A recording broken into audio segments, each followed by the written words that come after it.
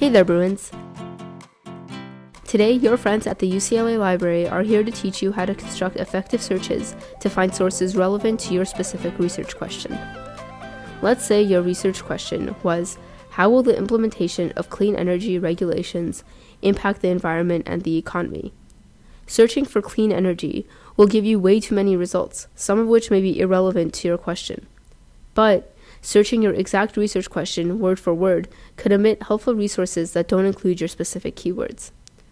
Starting with the ineffective search terms can be frustrating and demotivating because it doesn't get you closer to useful information. So, having a system set up that will ensure effective searches will save you a lot of time and energy. But how do you come up with effective search terms? Start by getting a piece of paper and a pen or pencil. Write your research question at the top of your paper. Before you can start searching for things, you have to identify keywords in your question and which main topic those keywords fit in, whether it be social, political, economic, or technical.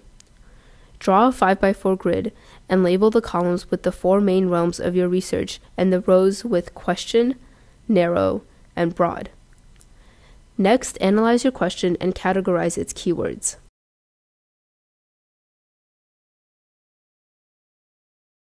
To be able to write both specific and general searches, you will have to come up with other topics that either delve deeper into your keywords or expand out from them. All that is left to do is fill out the chart. You can use a thesaurus or ask your professor or TA if you get stuck on a section. The way this chart is set up enables you to create searches using a mix and match method. Just combine keywords from different sections and form your searches.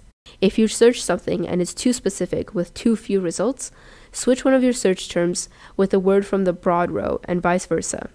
If the search is still too narrow or too broad, you can change another keyword accordingly. Now that you know how to set up this chart, go ahead and try making your own with your own research question.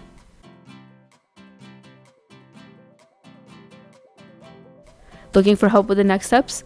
Feel free to stop by at one of our many locations and set up a consultation.